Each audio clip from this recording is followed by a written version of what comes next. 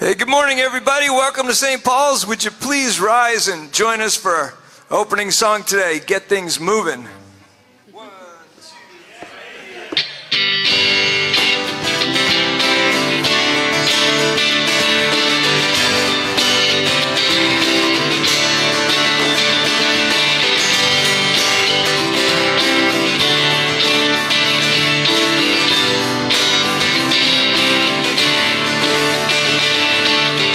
Stand and lift up our hands, for the joy of the Lord is our strength. We bow down and worship Him now. How great, how awesome is He. Together we sing, and everyone sing.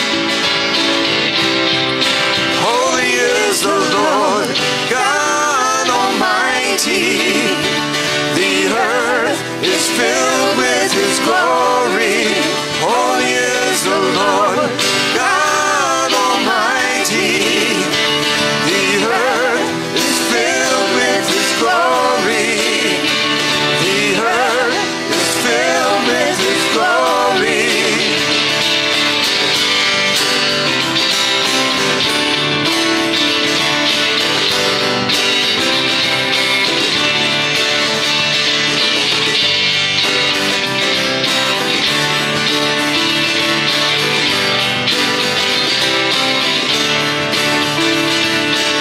We stand and lift up our hands, for the joy of the Lord is our strength. We bow down and worship Him now.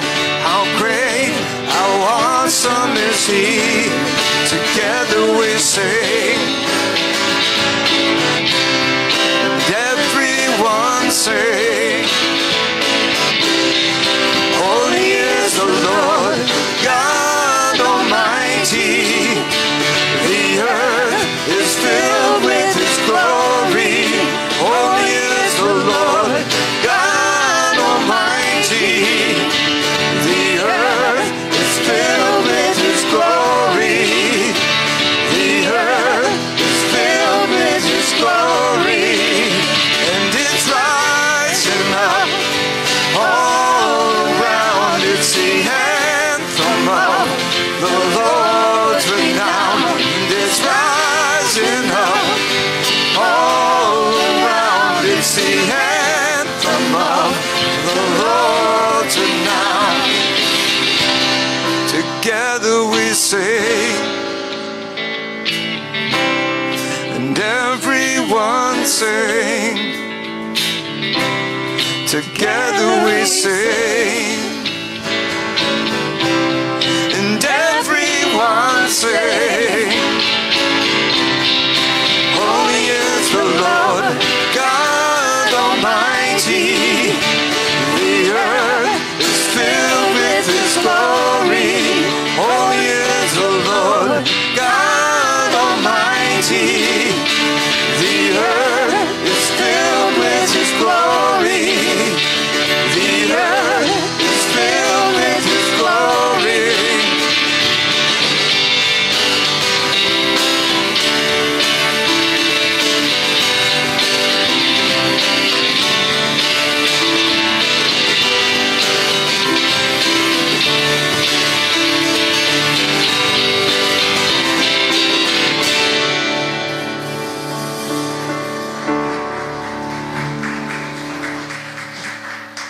Amen. Amen. Well, you may be seated.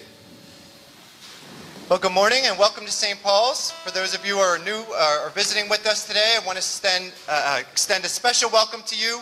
Also, welcome to those of you on live stream. Thank you so much for joining us this morning.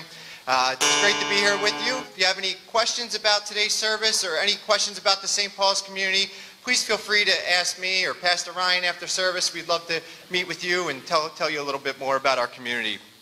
Well, if you would, please pull out your message notes and connection card. You should have got one on your way in. If you didn't, feel free to grab one at any point during our service. These connection cards are a great way for us to stay in touch with everyone. We ask everyone each week to fill one of these out. just a place to put your name, an email address. You'll get into our database. Each Friday morning we send out a What's Happening with St. Paul's email that gives you just an update on what's going on with the events that are happening and any new items that we have at St. Paul's. Also, there's a place on the back of these cards for your prayer requests and praises. It's a great way to stay in touch with our prayer team. We have a prayer team who prays over these cards each and every week, and they love to be praying for you. We love to be praying for you, and so please be encouraged to do that. And then on the front of the cards is also a place where you could put things that you might be interested in, such as baptism or membership or a couple other things on there as well. There's also a virtual connection card in the comments on the live stream if you'd like to fill one out virtually. Well, this week we are going to be returning to our series in the parables. Today's message is titled The Rich Man and Lazarus, and it's going to be from Luke 16. On your way in, you could also grab a Bible, and if you don't have a Bible at home, please feel free to take one of them with you if you'd like to have one for yourself. It's our gift to you. Now, if you would, turn over to the back of the message notes for this morning's announcements. Believe it or not, Christmas is right around the corner. I'm sure you've seen it popping up in stores and hearing the Christmas music on radio stations and things like that. This Christmas season, we're going to be participating in a new ministry called the Angel Tree Program. It's a ministry of prison fellowship that helps to provide Christmas gifts to the children of incarcerated parents. I'll be telling you a little bit more about that, but before we do, I'm going to show you a quick video, a little bit more about what this ministry is about. When a parent goes to prison, families are torn apart, and all too often children are left feeling lonely and ashamed. The separation can feel even worse at Christmas. With Angel Tree, you could be the hands and feet of Jesus to hurting families in your community who have a loved one behind bars. You can remind children they are never forgotten, and it starts with a gift. Angel Tree volunteers deliver a present, the gospel, and a personal message of love to children on behalf of their incarcerated parents. It's amazing to watch how a gift from that mom or dad can light up their child's eyes. For you and your church, Angel Tree Christmas can begin an ongoing, life-giving relationship with prisoners' families. You can help precious children strengthen their connection with their incarcerated parent, grow in their faith, and learn that they are overcomers with great, God-given purpose.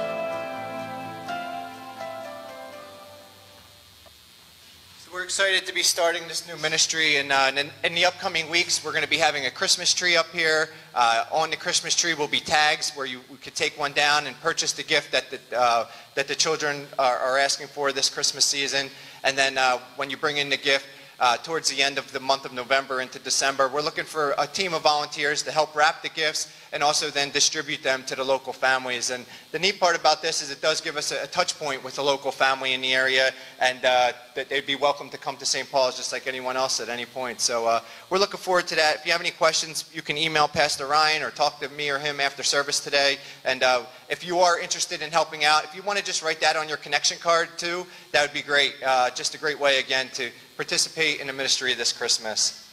Our next announcement is next Sunday, November 14th, directly following service, we're going to be having a celebration for Ola, who I don't see in here right now, which is a good thing. We didn't want to embarrass him.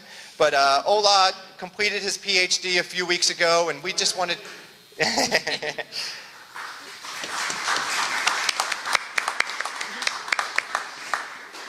It is a big deal. Ola has been a part of our community since he first got to UConn, and so we just want to celebrate him and just enjoy a meal together with him. We have some special meal plan. Martha is helping out with that. So if you have any questions about that, we'd love for you guys to join us next week. Everyone's invited, and please feel free to bring a friend as well. So we're going to have some soups and some salads and just some like fall foods for after service. So please join us. It'll probably be up here, and as you can imagine, mask will be probably a little bit more optional as we'll be eating. So obviously you have to remove your mask to eat. So, and then the final announcement is Tuesday, November 19th, 6:45. We've been having a documentary discussion series over the last few months, which has been going really well. We've been loving it as a church, and we're looking forward to that.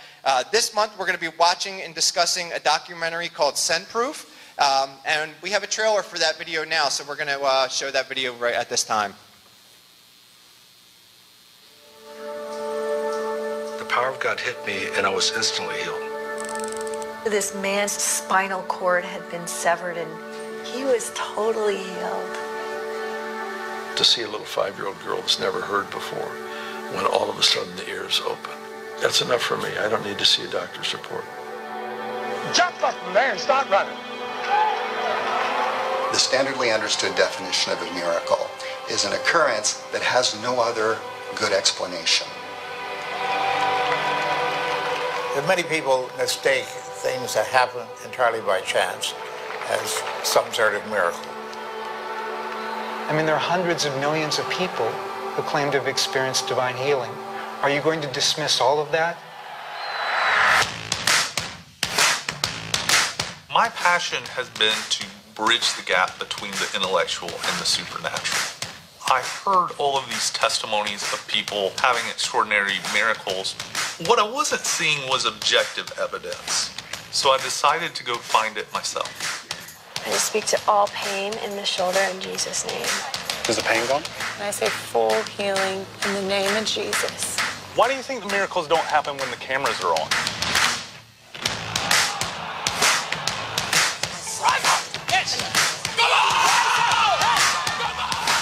Some testimonies are false. Some testimonies are exaggerated. Miracles don't happen. The moment you investigate them carefully from a scientific perspective, they unravel. Be skeptical. Have you ever seen anything like this? No.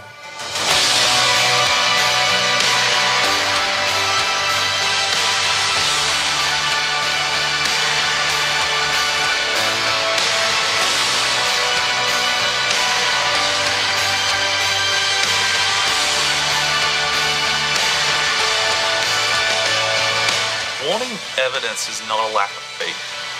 There's power in proof. 2 or 3 miracles are anomalies, but thousands of miracle case studies would change the way we think about the world.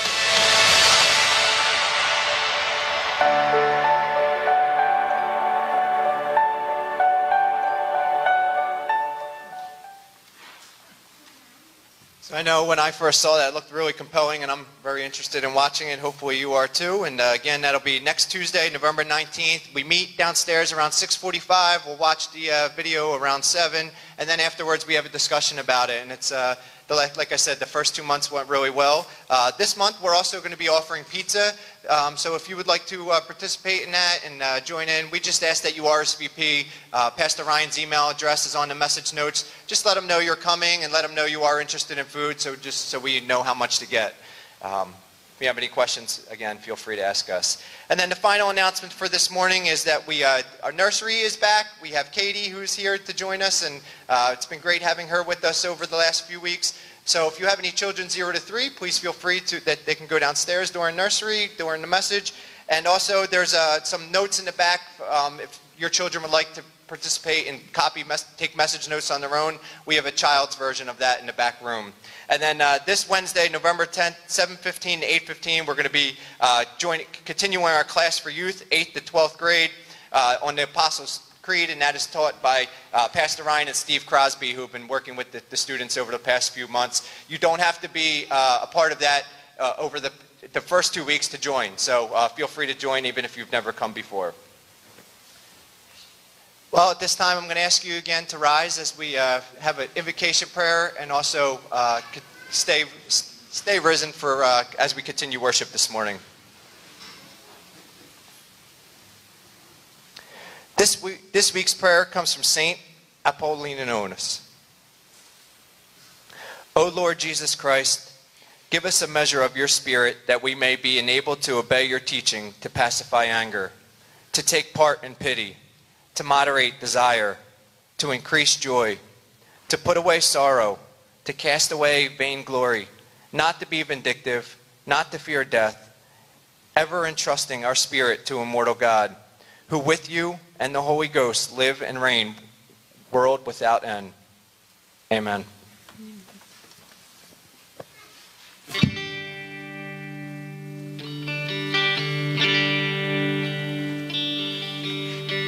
Before he spoke creation, God of heaven knew our name.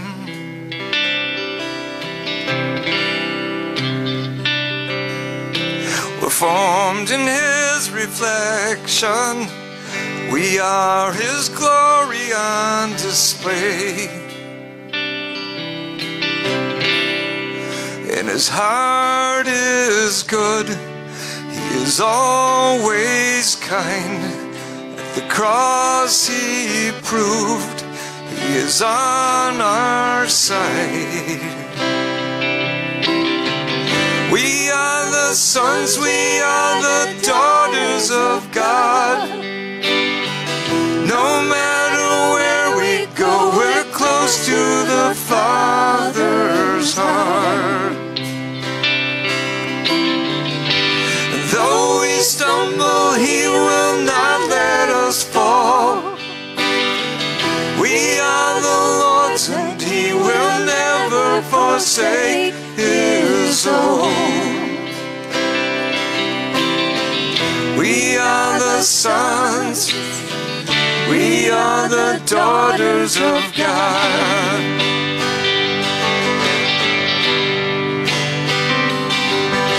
His love He lavished on us and called us children of the King.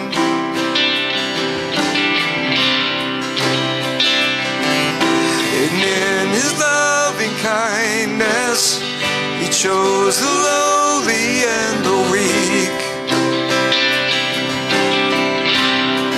And His heart is good, He's always kind.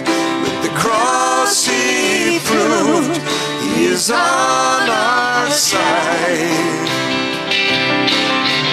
We are the sons, we are the daughters of God. No matter where we go, we're close to the Father's heart.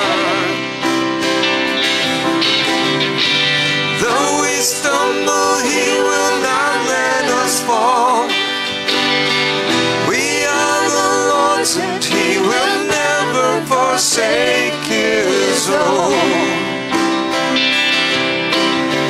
We are the sons, we are the daughters of God. And when the lies speak louder than the truth, remind me that I belong to You. And when I can't see past the dark of night, remind me You're always by my side.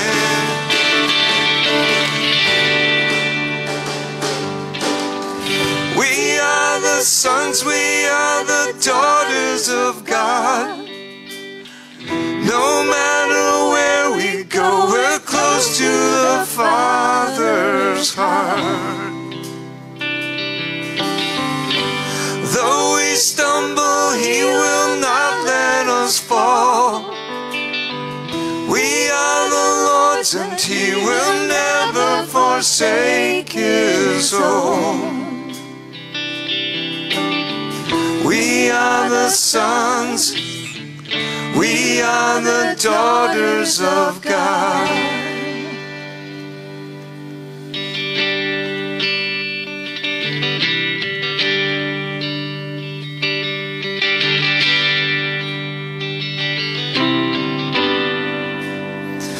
Lord, I come, I confess, bowing here, I find my rest. Without You, I fall apart. You're the one that guides my heart. Lord, I need You. Oh, I need You. Every hour I need You. My one defense, my righteousness. Oh God, how I need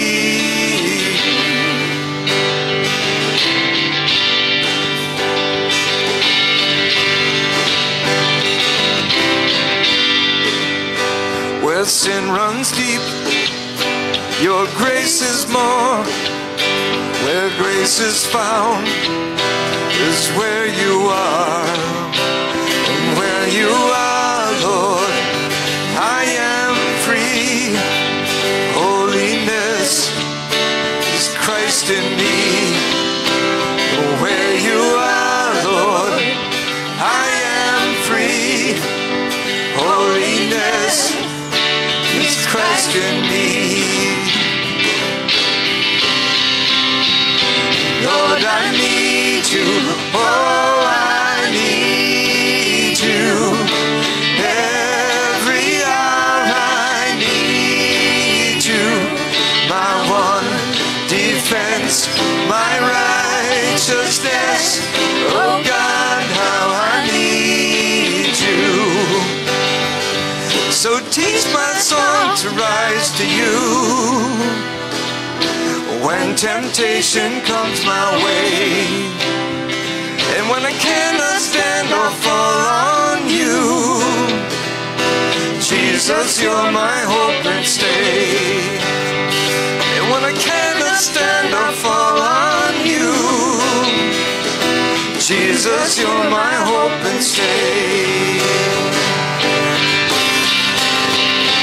Lord, I need you. Oh, I need you. Every hour I need you. My one defense, my righteousness. Oh God, how I need you. Lord, I need you. Oh, I need you. Every hour I need you.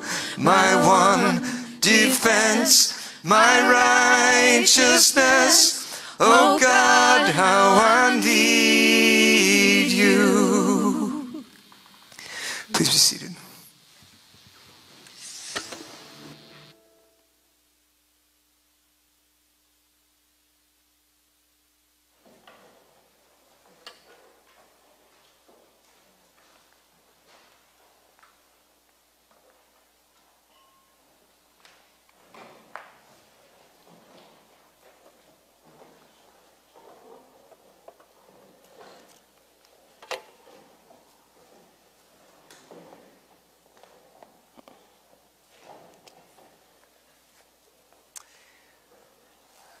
All right. Good morning. So good to see a full house here today. This is great. Just in case you guys haven't seen in the What's Happening, we do have someone in the nursery now. So if you have a child 3 or under, we do have someone who can look after them during the message portion of our service. So if you're watching online and you didn't know that, keep that in mind. And yeah, so we're very thankful to have Katie working in our nursery right now. So, all right, so as Keith said, we're continuing in our series on the parables from the Gospel of Luke today. Took a little break last week to hear from our missionary partners, Evan and Chelsea Burgess, which I hope you enjoyed as much as I did. But we're back in the parables today, and we've got a really interesting parable to look at today. It is a challenging parable. It's even kind of a frightening parable. It refers to a place called Hades, where there's torment and agony. And this is what's known as the parable of the Rich Man and Lazarus. And there's a lot to talk about here. So we're not going to waste any time. We're just going to get right into it. So if you have a Bible, I encourage you to turn to Luke chapter 16, starting in verse 19. Luke 16, starting in verse 19. Let me pray for us. Lord, we thank you so much for being able to gather together like this, to worship you together. And we just want to... We want to hear from you this morning. We want to encounter you. And Lord, we pray that you would help us to be attentive to your words as we read them now. Help us to be open, to be changed by them, to be transformed by them, and to be enlightened by them. In Jesus' name, amen. All right. So this is Jesus speaking. There was a rich man who was dressed in purple and fine linen and lived in luxury every day. At his gate was laid a beggar named Lazarus, covered with sores and longing to eat what fell from the rich man's table. Even the dogs came and licked his sores. The time came when the beggar died, and the angels carried him to Abraham's side. The rich man also died and was buried. In Hades, where he was in torment, he looked up and saw Abraham far away with Lazarus by his side. So he called to him, "Father Abraham, have pity on me. Send Lazarus to dip the tip of his finger in water and cool my tongue, because I'm in agony in this fire." But Abraham replied, "Son, remember that in your lifetime you received your good things, while Lazarus received bad things. But now he is comforted here, and you are in agony.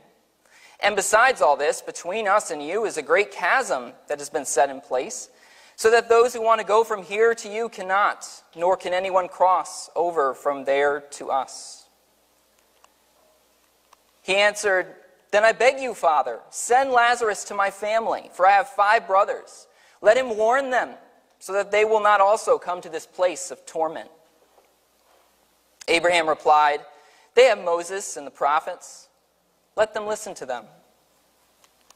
"No, Father Abraham," he said, "but if someone from the dead goes to them, they will repent."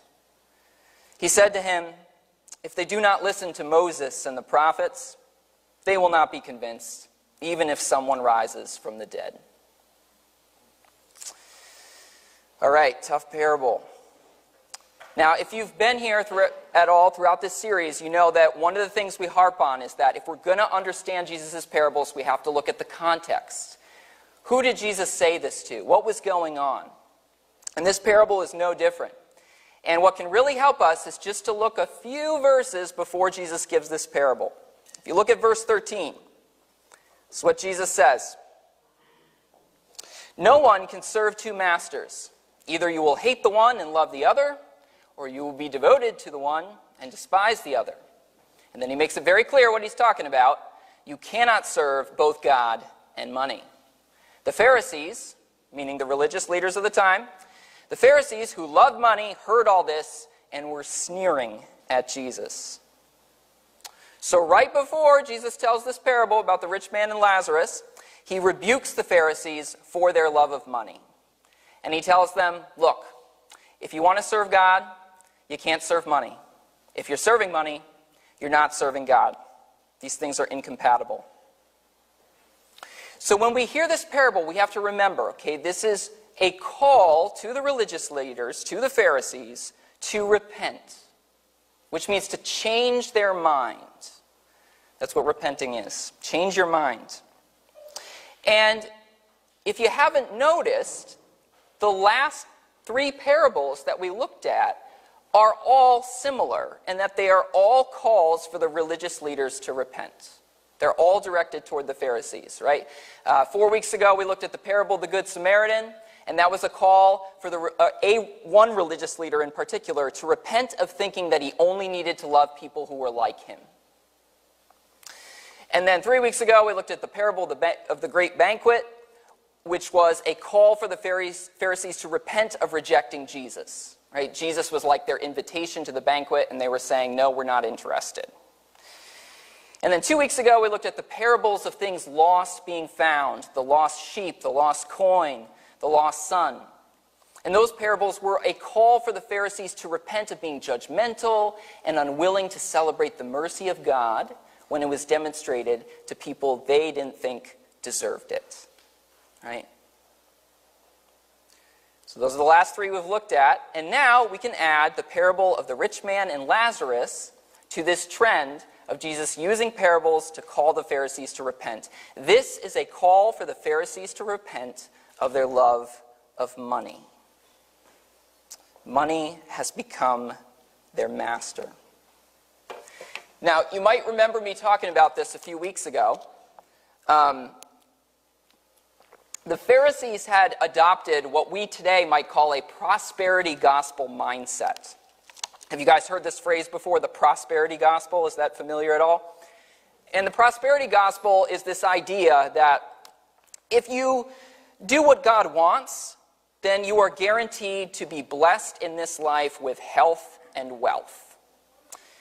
So, the Pharisees had taken in this idea, and that meant that when they saw someone who was rich, they saw that person as favored by God. They thought this must be a virtuous person if they're blessed. And if they saw somebody who was poor or disabled, they would think that person must have done something to make God upset.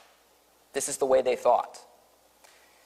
So you can imagine how the Pharisees would be reacting as Jesus told this parable, right? Listen to the way it starts. There was a rich man who was dressed in purple and fine linen and lived in luxury every day. So the Pharisees are going to be thinking, there's a blessed man. That's the kind of person I want to be like. Oh, purple linen. Ooh, very nice. You know, purple in those days was very valuable to people. It was a sign that you had really arrived and climbed to the very top of the social ladder, because the only way that you got purple dye was through this very laborious process of people collecting exotic marine snails and then getting the purple dye from the snails. So it's like, I am so rich that I can afford exotic snail dye. You know, this would be a sign of just, you know, the highest blessing from God. And then when the Pharisees hear about Lazarus, they're going to think, oh, this poor creature, this guy really must be on God's bad side, right? It says that he's a beggar, right? So he needs to beg for his food. He's laid at the rich man's gate. He didn't walk there. That means he's handicapped. He can't get there himself, right? He's covered in sores. He longs to just eat the crumbs that fall from rich people's tables. It says the dogs came and licked his sores, which, if you're a dog lover, you might think, oh, how compassionate of them. But that's not what you're supposed to think when you read this. Okay, the Pharisees, they didn't keep dogs as pets. They saw dogs as unclean scavengers. And so what Jesus is doing here is he's painting a picture that's supposed to fill them with horror and disgust, right? Because there's this man who's starving, and other starving creatures are coming to him and trying to find sustenance. It's supposed to make you go, oh, how awful. What a condemned, abandoned man, right? Condemned by God. And then Jesus takes the story in a direction that the Pharisees would not expect, right? Both Lazarus and the rich man die, but it's like they switch places. Now Lazarus is carried by angels to Abraham's side. Abraham was the father of the Jewish nation. But the rich man finds himself in this place called Hades. Hades was the Greek word for the underworld, where the dead went. And in Hades, he is in torment. He's in agony, just like Lazarus used to be. So, of course, what Jesus is saying here is that things are not always as they appear to be, right? The prosperity gospel is wrong. Just because someone is rich doesn't mean that they're being virtuous. Just because somebody is poor doesn't mean that God has rejected them. Now, some people, I think this is extreme, some people say what this parable tells us is that if you're rich, you're bad. And if you're poor, you're good. If you're rich, God hates you. If you're poor, God loves you. And I don't agree with that at all. And I think it's clear from the parable that that's not true, because Abraham is seen in a positive light, right? And if you know the Bible, you know that Abraham in his day was very wealthy guy, okay? So the rich man's problem is not that he has a lot of wealth. The problem is that he loves money, like the Pharisees. Money has become his master. And one of the hints of that is his name. Did you catch his name? there is no name except for the rich man. Now, why is that?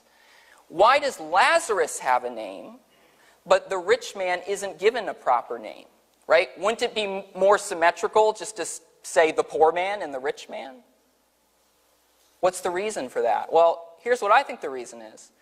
Because Lazarus has an identity that is not defined by wealth or by the lack of it. But the rich man doesn't have that. His sense of wealth, his sense of value, his sense of who he is fully defined by wealth. He is a rich man. That's who he is. And when you think about it this way, it's no wonder that he's in torment and in agony, right? Because death has separated him from the thing that makes him him, right? If you were to lose right now the most important thing to you in the world, you would be in agony. You would be in torment, right? The rich man's most important thing is his wealth. His whole sense of self is wrapped up in that. So no wonder at death he's in agony. I'm reminded of the witch in Snow White. You guys probably know the story. Right? Every day the witch looks at the magic mirror on the wall, which cannot lie. This magic mirror on the wall, who's the fairest one of all? And the mirror would always answer, you are the fairest one of all. But then one day she asks, the mirror can't lie. The mirror says, Snow White is the fairest one of all. And then she's in torment, right? She's in agony, and she won't rest until Snow White is dead. Why? Right? Because her whole identity is wrapped up in this idea that she is the most beautiful one. You know, if she had a name in a parable, it would be most beautiful one, right? And so when she's not that anymore, she's in torment. Just like the rich man. Different identity, same problem. But Lazarus, his identity is rooted in something completely different, right? Not in wealth, not in physical beauty. What is it? Well, the name Lazarus is a clue. Lazarus is short for the Hebrew name Eliezer, which means God helps. God helps. His core identity is that he is a person who is helped by God. How do you see yourself? If we want things to work out for the best in the long run, we need to see ourselves as people who need God's help. And that's not easy for a lot of people to recognize. That requires humility, right? We got to swallow our pride to say, I can't define myself apart from my Creator. I can't do it. Doesn't matter how strong I am, how talented I am, how rich I am, how powerful I am, how beautiful I am. I need God's help. I need God's mercy. I need God's forgiveness. I need God to help me to understand who I truly am. And if I try to define myself apart from Him, that leads to nowhere good. Let's talk about this vision of Hades. It's frightening, isn't it? Rich man says he's in agony. He describes himself as being in fire. He's thirsty. There's no water. And he can see Abraham and Lazarus from where he is, but there's a chasm that's separating them that can't be crossed. Now you might be wondering, is this a literal description of the afterlife? Should we assume that all these details completely describe the way it is? And if we're going to take Jesus seriously, we have to assume that. The answer I would give to that is not really a yes or a no. And I know that might sound cagey. So stick with me here. I'll try to explain what I mean. We have to remember that this is a parable, right? And all parables are stories that are constructed to make a point or several points. And those points can be true even if all the details are not literally true or historically true. That's the way parables work. Now you might say, well, how do you know for sure this is a parable? It might be Jesus just recounting something from history, right? Well, the thing is, it's told in a series of parables. It follows the same format as his other parables. It starts with the same kind of language that his parables usually begin, right? It starts with what? There was a rich man. That's like, there was a man who had 2 sons. That's like a certain man was preparing a banquet. This is the way Jesus talks when he's going to give a parable. So, parables are stories constructed to make points where the details do not have to be literally true in order for the points to be true. Just like, we don't have to assume that the story of the prodigal son all played out like that in a literal historical event in order to recognize that the points it makes are true, right? That God is merciful and that he wants us to celebrate when his mercy is shown to others, right? So, it's important to recognize that. It's also important to recognize that if we do take every detail literally, we do end up with a few issues. Like, well, are we really going to assume that people in heaven can watch people suffering in agony? It seems like it would be hard for it to really be heaven if we could see that, right?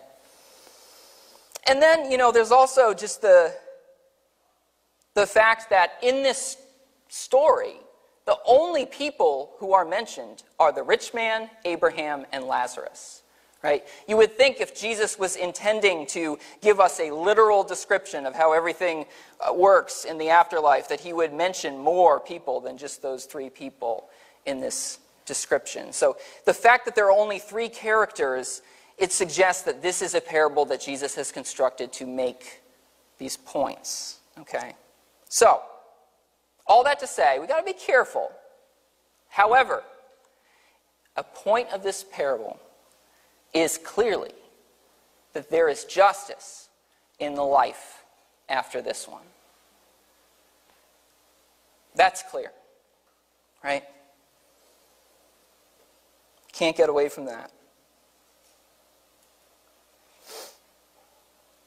Those who make money their master will not prosper forever. And those who trust God to help them will not be disappointed in the end.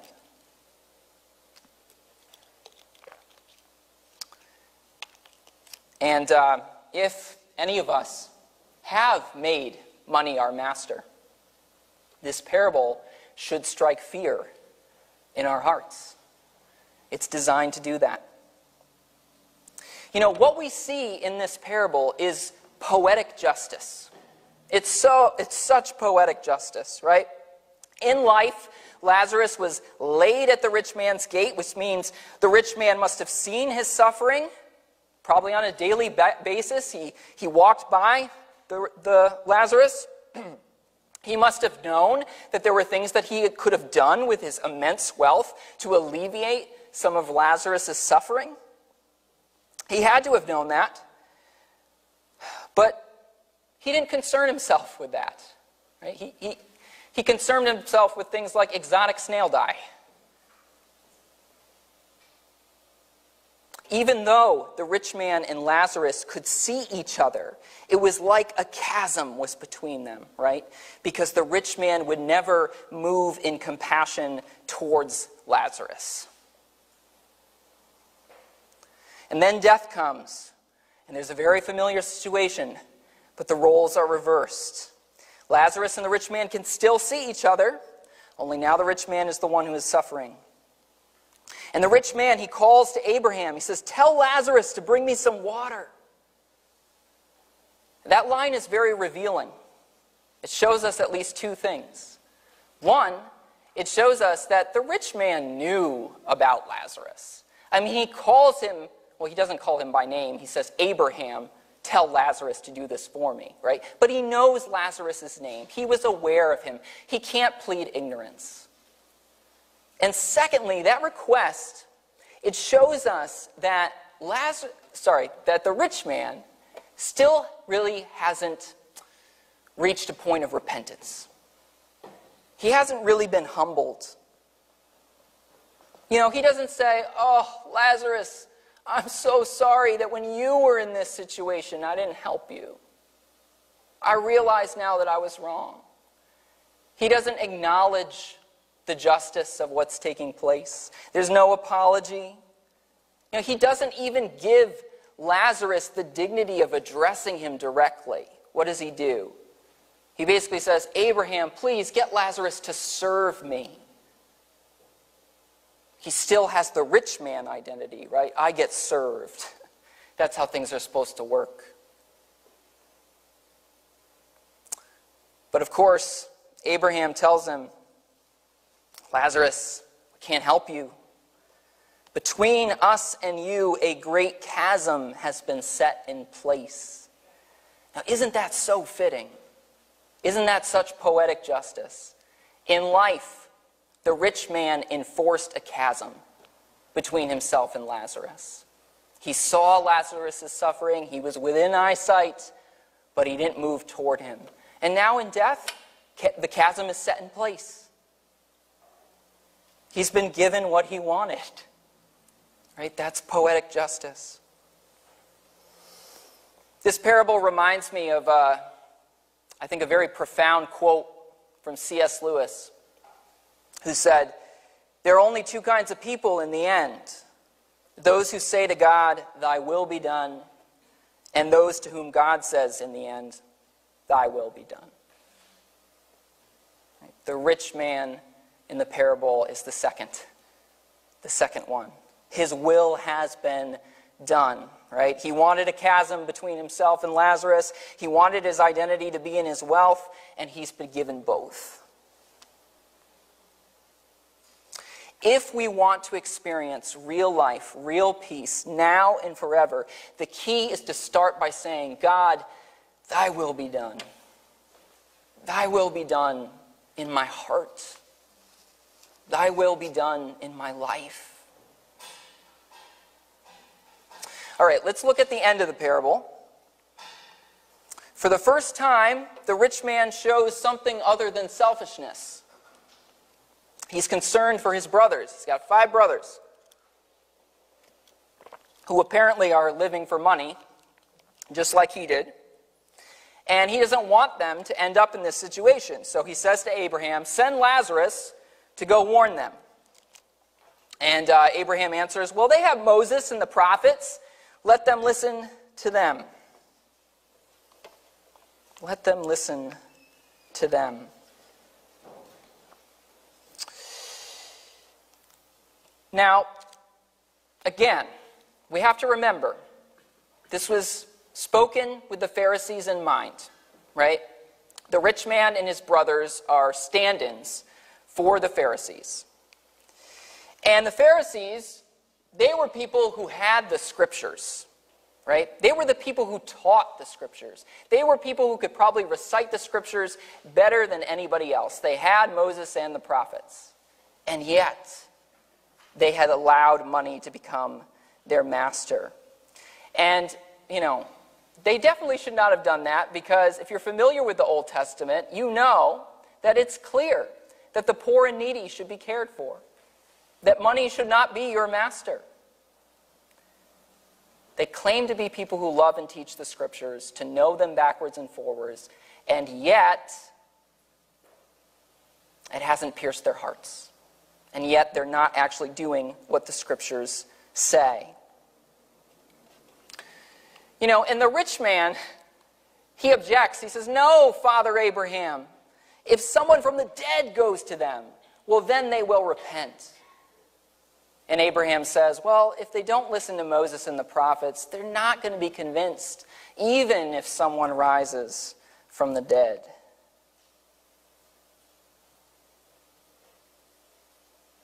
What Jesus is saying there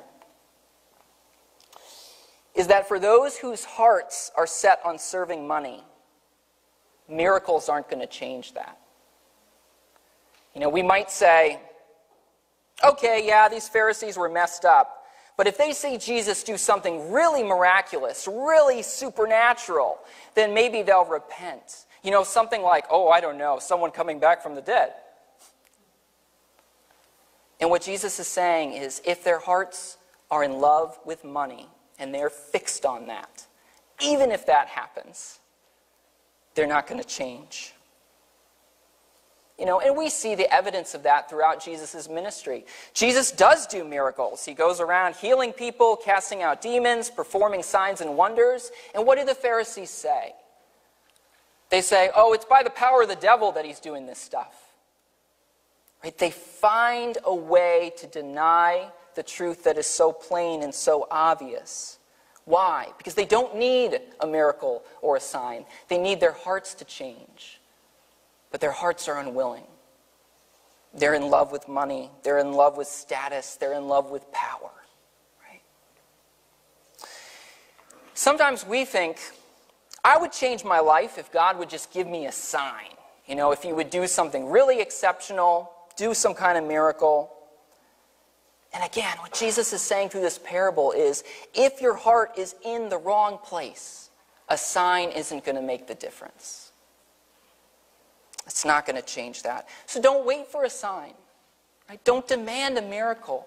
You already have what you need to start following Jesus and moving in the right direction. You might see miracles. You might see signs and wonders. But you have what you need now to take the right steps. And you definitely have what you need to recognize that the love of money is dangerous. As we see in the parable, the love of money can blind us to the suffering of others. I've been watching a TV series called Dope Sick. Has anyone heard of this series? Anybody? It's a dramatic retelling of the opioid crisis and how it developed. And it's all about how Purdue Pharma was so focused on making money that they were unwilling to admit how much their drug was causing suffering and killing people and leading untold numbers of people to become addicted. They loved money so much that they didn't care that they were putting people in Lazarus's position, right? That is the dreadful power of the love of money, right? When it's played out on a large scale. But it can be played out in an individual level in our own lives. I know I've gone a little bit long. We're getting close to the end here. Just got to say a couple more things. If I had to guess, most of us probably don't completely identify with a rich man or Lazarus. We probably feel like we're somewhere in the middle of the two of them. But whatever the case, here's what I want us to hear Jesus saying to us in this parable. Two things. Don't let money be the most important thing in your life, and do not set a chasm between yourself and those in need. Now, I realize it can be really hard to apply that second one there. There is so much need and suffering in the world. When our eyes are open to it, it's overwhelming. And if we committed ourselves to addressing it, that could take up every waking moment of our lives. Totally overwhelming. And even when you really want to do something about it, it can be really hard to know what to do. Now, I want to emphasize, none of us can bear all the problems of the world.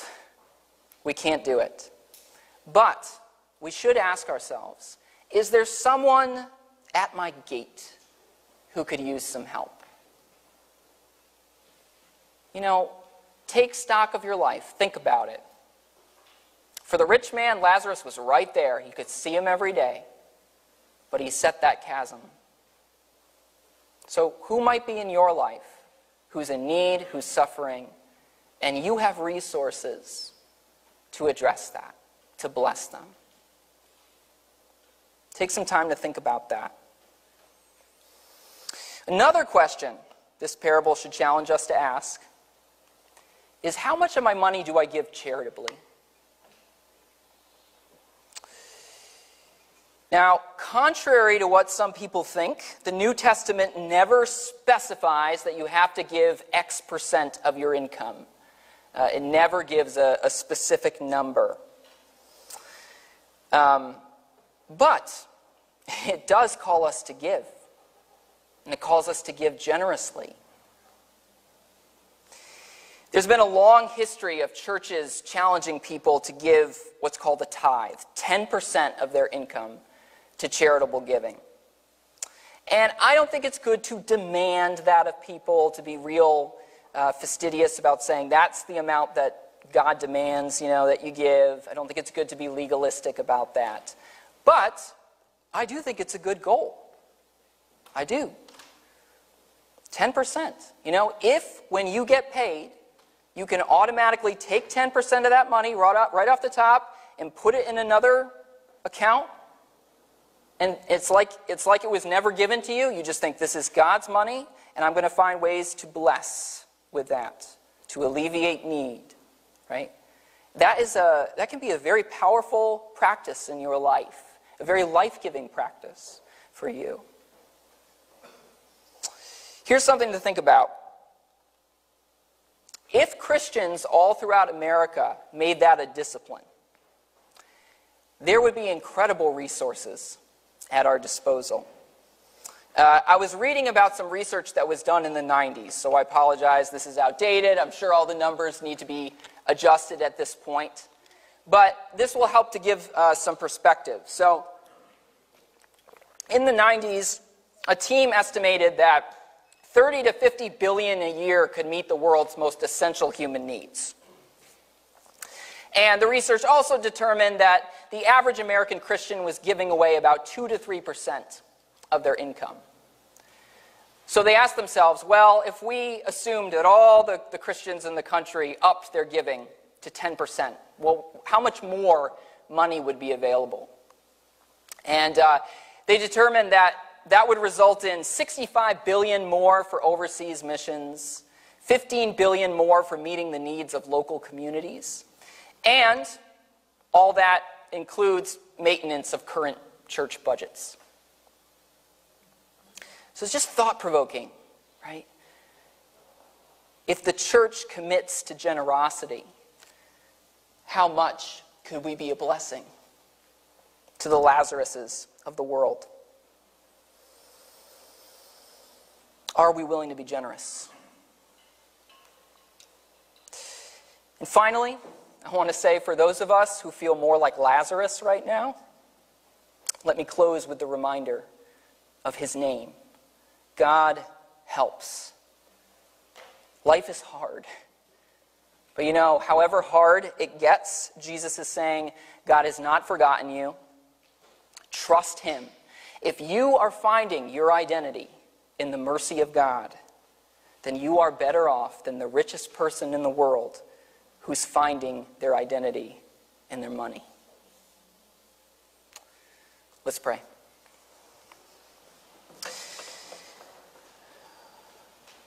Lord, I pray that we really would wrestle with those questions that this parable raises.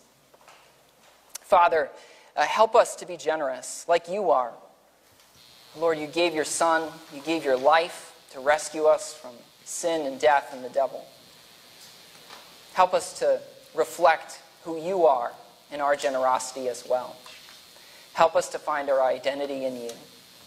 In Jesus' name, amen.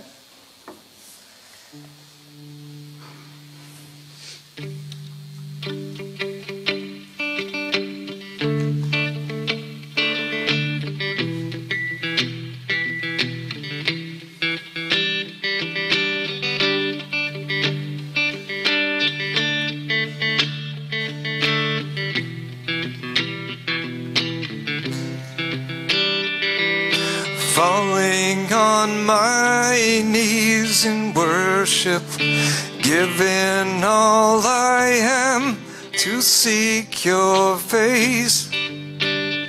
Lord, all I am is yours.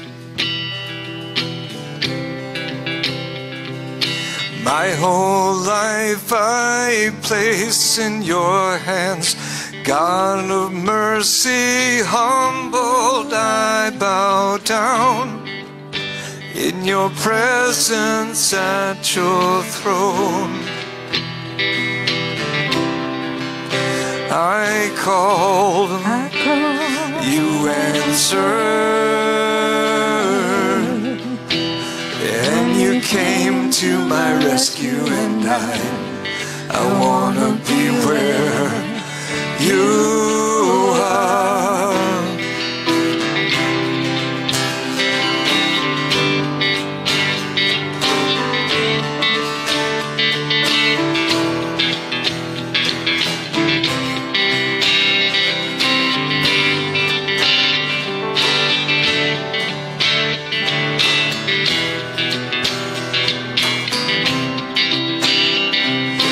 Falling on my knees in worship, giving all I am to seek your face.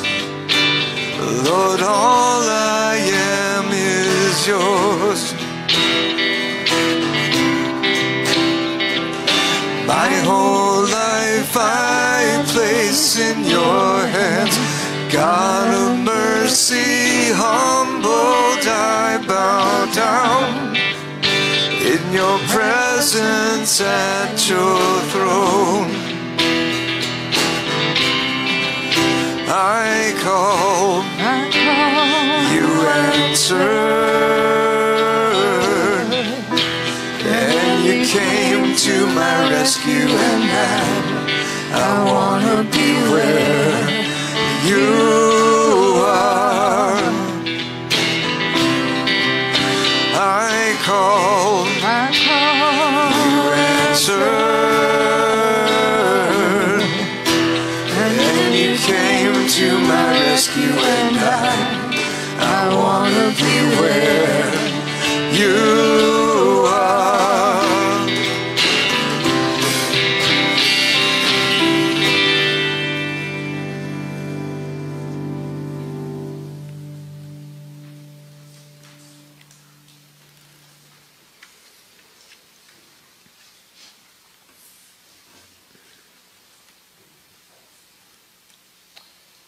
Now is the point in our service where we continue our worship through the celebration of the Lord's Supper and the giving of our offerings.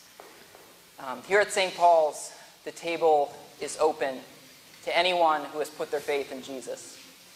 And if today's the first day you feel like you've put your faith in Jesus, that you want to believe in him, and you've never done this before, you can declare that by participating in this. And if you're still on the fence and you'd like to talk about that with me at some point, I'd love to set up an appointment with you to have that discussion and to tell you more. But yes, you don't have to be a member here. All you need is to have put your faith in Jesus. When we come to this table, what we're doing is we're saying, I want to find my identity in the mercy of God. I don't want to find it in my wealth, or my beauty, or my talents. I want to find it in the fact that God loves me and gave himself for me to rescue me from my sin, from my death, and from the forces of darkness. So, as you come forward today, think of it that way. You're saying, I know I'm like Lazarus. I recognize that I need God and I cannot define myself apart from him. And I recognize that Jesus has done what is necessary to reconcile me to God. As of last week, we've changed things up a little now, where we are still doing the individual communion cups, but we are inviting you, if you are able, to come forward. So come down this side here, and when you come forward, stop for a moment, and I'll give you an invitation to receive the elements, and then you can take it and you can go back to your seat and partake of it there. Also, we want to encourage you as you come forward. There's a basket underneath the table, and you can place your connection cards in there with your prayer requests and your expressions of anything you want to be involved with in the future weeks. And also, if you have offerings that you'd like to give, that's where you can put them. So, the Lord Jesus, on the night that he was betrayed, took bread, and when he had given thanks, he broke it. And he said, "This is my body given for you.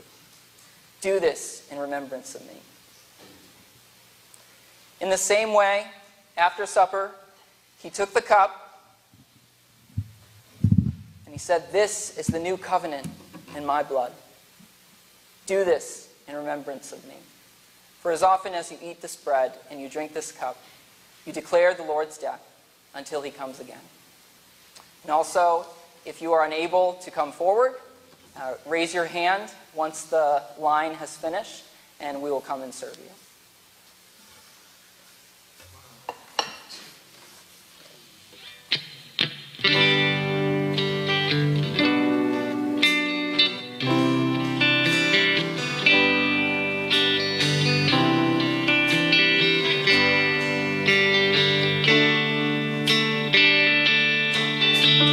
Plunge me in the water, raise me up again.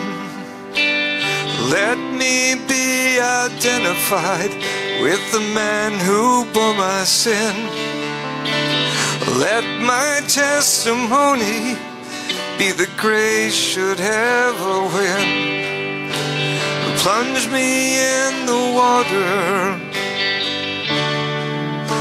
raise me up again.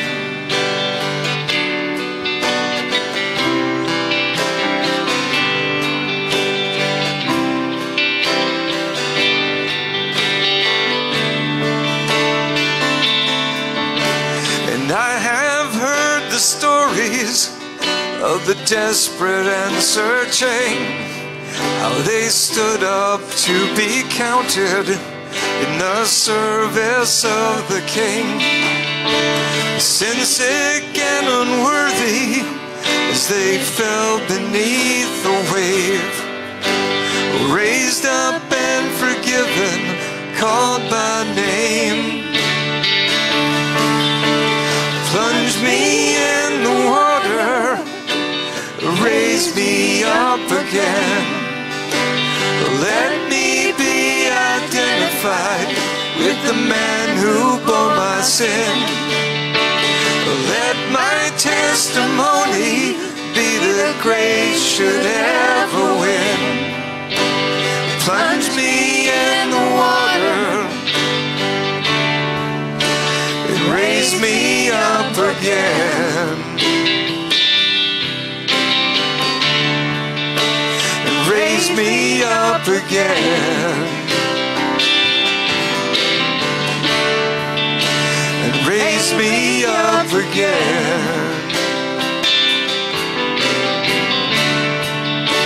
and raise me up again.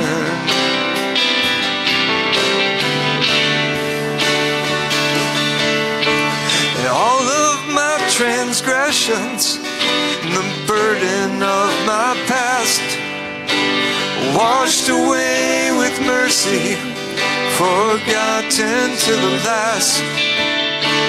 Once I was as crimson, now I stand as white as snow. Raised up and forgiven, called by name. Plunge me in the water, raise me up again. Let me be identified with the man who bore my sin. Let my testimony be the grace should ever win. Plunge me in the water and raise me up again. Raise me up again. Raise me up again.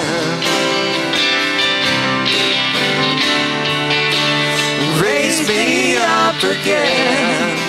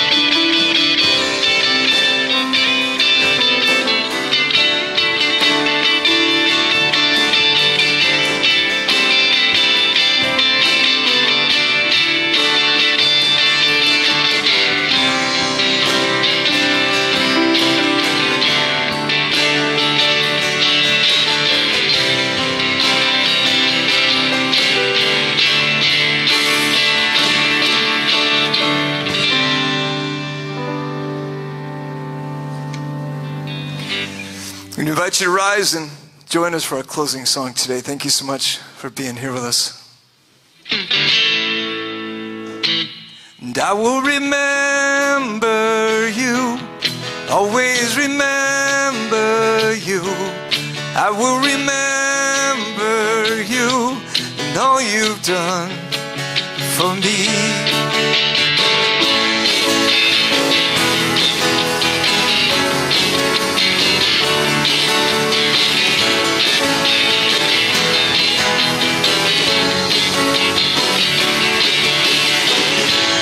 I will not forget all your benefits, even when the storm surrounds my soul. How you comfort me, heal all my diseases. How you lift me up on eagle's wings. And I will remember you, always remember you. I will remember you and all you've done for me.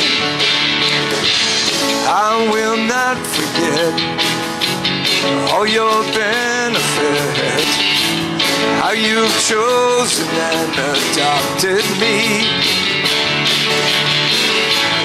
Orphaned by my sin, your grace has led me in, and never once have you abandoned me. And I will remember you, always remember you. I will remember you and all you've done for me. I will remember you, always remember you. I will remember you and all you've done for me. I have tasted and I've seen how you father faithfully, how you shepherd those who fear your name. When the shadows start to fall and my heart begins to fail, I will lift my eyes to you, yeah. I will remember you, always remember you. I will remember you and all you've done for me. I will remember you, always remember you. I will remember you and all you've done for me.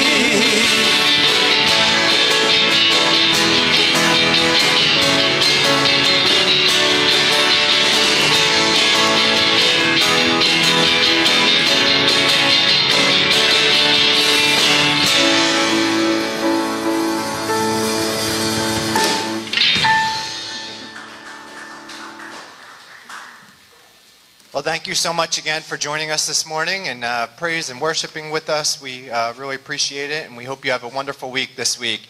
One quick update to the announcements. November 16th, our documentary night, I think it says November 19th on the sheet. It's actually Tuesday, November 16th. Thank you for pointing that out, Doug. So we hope you could join us. Well, we end today's service as we always do. While our service here has now ended, our worship has not ended. Because our worship never ends. Now go in peace to love and serve the Lord and to love and serve his people. Thanks be to God. Amen.